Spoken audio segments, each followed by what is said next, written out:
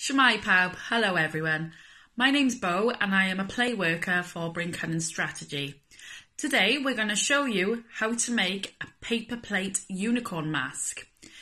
Now everything we are using, it's probably you've got some of it in the house. So it's just simple paper plates. We've got some lollipop sticks, some wool, some shiny cards, pens and the scissors. So let's get going and see what creations we can make. Now the first thing you need to give the unicorn is 2 eyes. So just cut carefully 2 circles.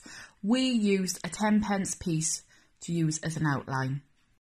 Next we're going to make some unicorn ears to go on the paper plate.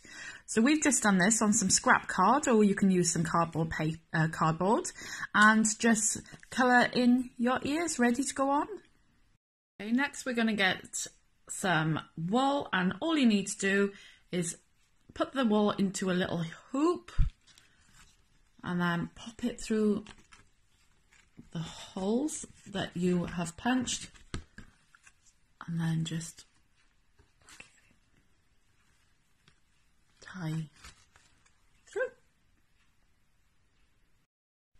Now once you have threaded all the wool through, you might find that the fringe is a bit long, covering your unicorn's eyes. So just give her a little snip across so it's not covering your eyes. Next, all you need to do is glue the unicorn horn and the ears on the back of the plate. If you find that your glue is not very sticky, that's absolutely fine. Just stick it on the back with a little bit of sellotape. Next, if you just start adding the detail, so the unicorn's eyelashes and also the nose.